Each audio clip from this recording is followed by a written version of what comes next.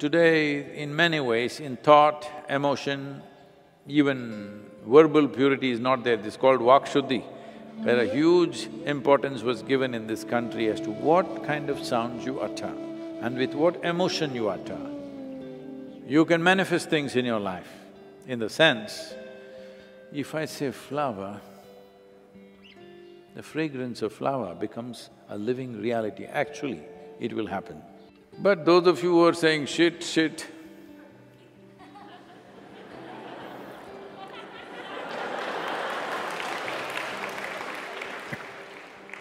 you're doing this to yourself, just know this.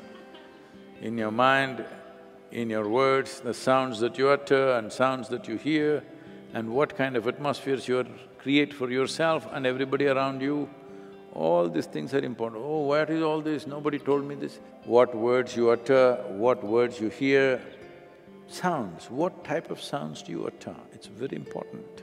If you utter it rightly, like I said, if you say flower, fragrance should come. Because sound has that much power if you know how to use it. When you're doing sadhana, it's important you eat something that doesn't stick into you, it must go. When it's done its job, not a speck of it should remain within you, it must be out. So how do you cleanse yourself? One simple thing is, at least twice a month, one day should go, 24-hour space must go without any ingestion of food, just water. This, everybody here, our brahmacharis and many others here are doing this on every Ekadashi day. That is the best day also to do that.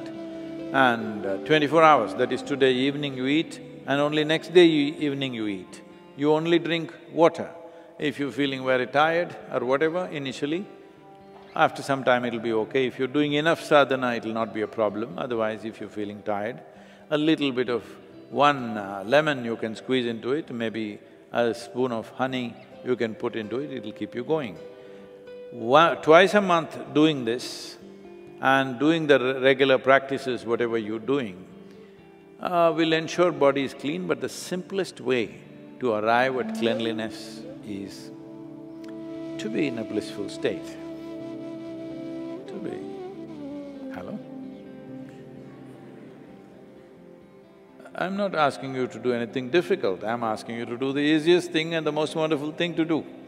So, this is a simple way, because there is today, we don't need any scientific today's lab science evidence, but today there is also lab science evidence that when you're joyful, when you're pleasant in experience, how bodily functions happen, in what way it functions, how chemically it becomes very clean. Because human experience is rooted in many ways in your chemistry.